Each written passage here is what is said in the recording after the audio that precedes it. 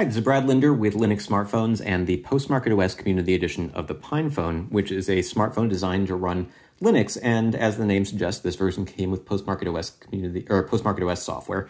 There are versions that ship with Ubuntu Touch, Manjaro, KDE Neon, and you can try out different operating systems pretty easily because not only can you replace what's built into the built-in eMMC storage, but you can also load different operating systems on a micro SD card and just boot straight from that very easily.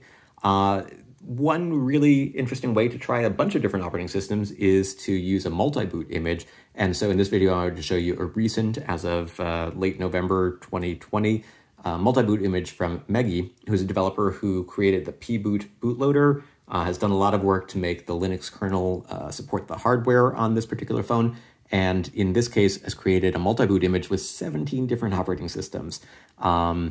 And before I show you what that looks like, I'm going to show you real quick here.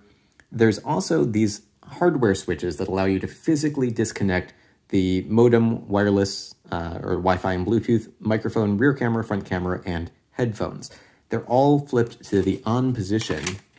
And the reason I wanted to tell you that is because when you boot into pboot, I can navigate using the volume keys all the way down here to the bottom, past all those operating systems, to privacy mode, press and hold, and enable privacy mode, and it'll actually disable all of that hardware without having to flip any switches, which is a kind of neat feature to have. It's a recent addition to the pboot bootloader. It only affects the operating systems that are loaded from pboot on the SD card. So I also have this option to boot Post-Market OS or boot any other operating system installed to eMMC storage. But in this case, if I were to do that, even with privacy mode on, I would have to flip those switches. But if I had privacy mode on and I wanted to try Arch Linux or Memo Leste or Manjaro, it would disable the hardware for me. So let's take a quick look at some of these different operating systems. I'm going to start with something I haven't shown you before, because if you've checked out previous videos, then you might have seen the Phosh phone shell user interface on Post-Market OS or Manjaro. You might have seen the KDE Neon operating system with the Plasma mobile user interface. This is LuneOS, which was actually a continuation of WebOS developed by Palm for the Palm Pre and Palm Pixie smartphones, picked up by HP when they released the HP touchpad tablet. HP canceled all of that, sold the assets off to LG, who uses it for smart TVs. But the dream is alive because the developers of LuneOS are sort of continuing to port it to different devices. And here's a fairly recent build running on the PinePhone. So you can see we've got the web browser up and running. It's a little stilted while it's still loading the page. But once everything's running, we can do pinch to zoom. We can take a look at that article. And then we have access to the back button up there. We also have this card-based user interface that I can swipe to dismiss. But before I do that, let's just bring up a few more applications so you can see that this is something that WebOS was really kind of way ahead of their time on, I think. Something that was adopted by others at a later time. And so you can sort of navigate between your different apps. You can swipe up to dismiss. It's a little bit buggy, just crashed, and it's going to dump us back here in the beginning, and now you can see we don't have any applications up and running. Another thing is, if I recall correctly, you should be able to swipe back along this bottom, and that doesn't seem to work. But overall, it's kind of neat to revisit. So it's still under development. I'm not sure how active the development is, but this is a fairly recent nightly build. So let's go ahead and restart and check out a different operating system. All right, so we're back here at pboot, and let's continue with our trip down memory lane, and or rather continuations of projects that were developed by others. And let's take a look at Memo Leste, which is a continuation of software that was originally developed by Nokia for some of their smartphones. It's a Linux-based operating system that sort of predated Nokia trying Windows and then selling their assets to Microsoft and then disappearing altogether. I mean, Nokia still exists, but they don't really do much with smartphones anymore. And instead, the Nokia brand now is used by a new company called HMD, which sells Android phones. But here's Memo, or Memo Leste, which is a continuation of sort of that older Linux-based user interface.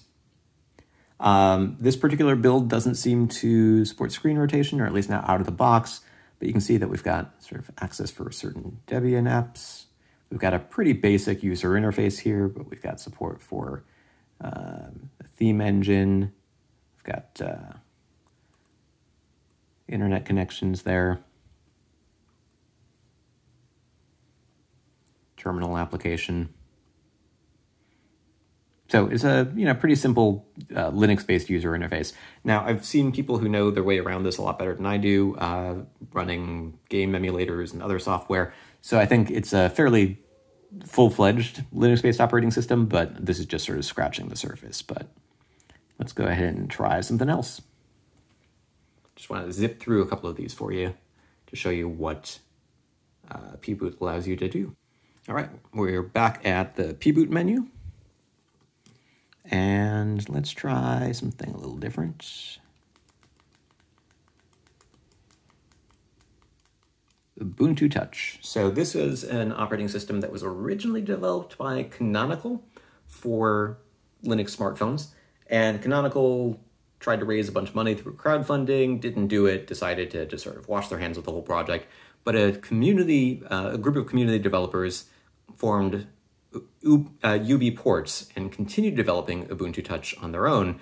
And so they took the Unity user interface, that we named it Lomiri. They've continued developing it. It actually runs on a bunch of different phones now, and this is a port for the PinePhone. Now, again, this is a sort of recent build available for the PinePhone.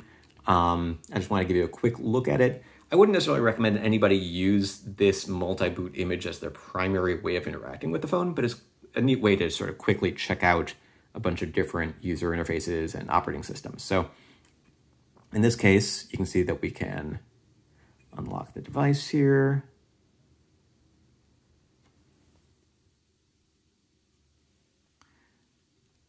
And so we swipe down from the top to access different sorts of settings. You can swipe from the side to get this sort of bar out here. You can keep swiping to access your list of installed applications, or you can get there quickly this way.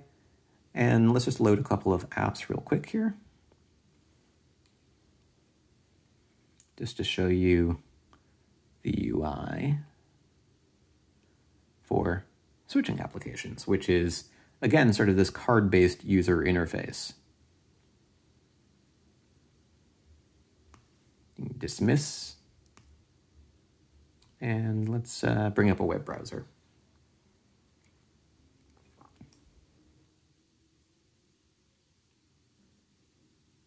Settings application, I think, is really pretty nice. It's one of the nicer Linux-based settings apps I've seen. And seems like something that really would be at home, I think, on a commercially available phone. So I'm pretty impressed with the look and feel of this. Likewise, the App Store or Software Center, the Open Store as it's called here, is pretty nice. Sorted into different categories. Has this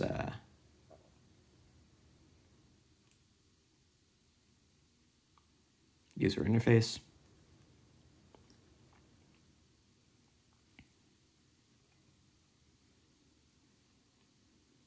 Got support for things like pinch to zoom. So that's Lomiri running on Ubuntu Touch. Lomiri has also been ported to work with some other operating systems. Just trying to get there we go. So it's available for Manjaro and I think maybe a few other OSs as well. And I'm going to show you Arch Linux. This is actually going to look pretty familiar if you've checked out some of my previous videos looking at things like Postmarket OS or Manjaro, because this version uses the Phosh phone shell user interface, actually developed by Purism for their Librem 5 smartphone, but available as open source software, so it's been adopted by a bunch of other operating systems for Linux phones. So I can swipe up here, unlock. And you can see that we've got a couple of different apps here. User interface this time gives you sort of your apps on the bottom, your task switcher on the top there. And I just want to show you real quick that most of your basic functions are working here. So we've got a camera, we've got a web browser, and so on. And the reason I wanted to show you that as quickly as I could is so that I can show you what happens when I disable them from the bootloader. And now if I enter privacy mode and load that same Arch Linux operating system with the Flash phone shell user interface, you'll see that even though I didn't do anything to the toggle switches under the back cover, I won't be able to access wireless, Bluetooth, camera, etc.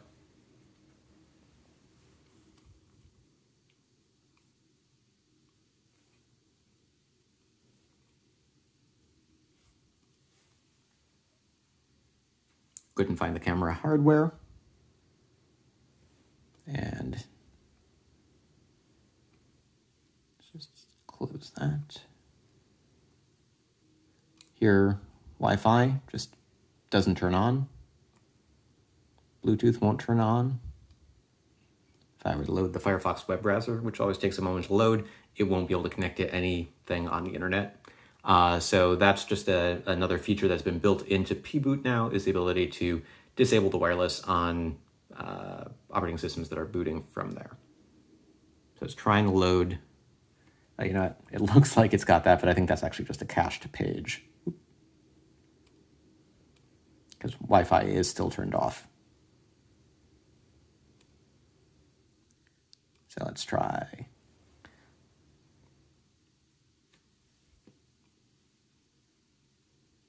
Server not found. We're not online. I always forget which operating systems you have to press and hold the power button and which ones turn off this way.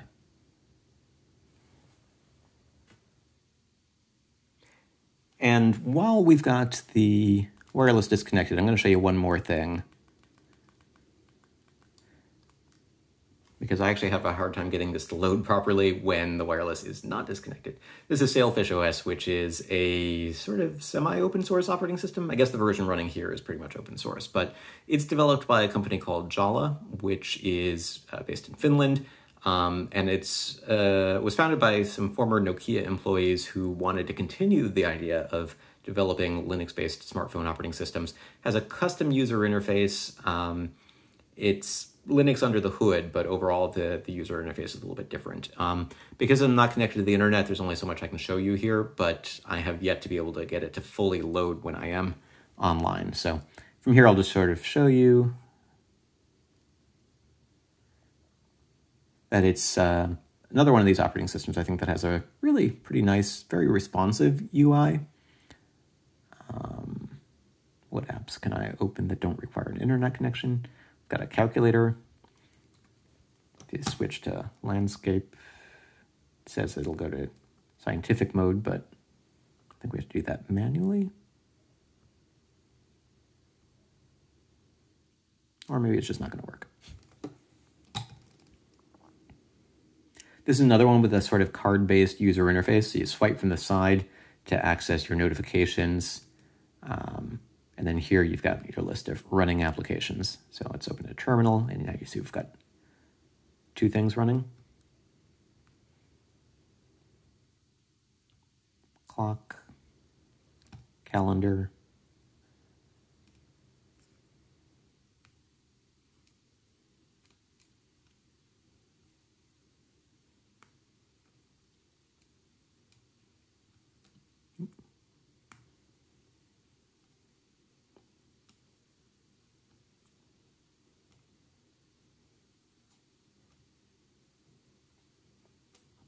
I think it's trying to tell me how to close these things, but I guess we can rearrange them that way and exit them that way. So that's just a quick look at Sailfish. again, you can see we've got all these different operating systems running off of a single micro SD card, which is just a neat way to try the different things that are available. Now, these are all sort of incremental work in progress releases. Lots of things aren't necessarily working. Audio doesn't work on all of them. The camera doesn't work on all of them. But it's a neat way to try out different things. Now, you can also go to the project page for all of these different operating systems, download them, and install just that OS to an SD card, which I think is a little bit more stable way to try them out. But I'm still pretty impressed that the latest Megi multi-boot image allows you to do as much as it does. I also keep forgetting what the password is, even though it's just a bunch of ones. So this is Brad Linder with Linux Smartphones, taking a look at a handful of the operating systems that come pre-installed on Megi's 17 OS multi-boot image for the PinePhone. You can find more details in the description of this video and at linuxsmartphones.com. Stay tuned for more on the PinePhone and Linux smartphones in general, or go over to Linux Smartphones for the latest updates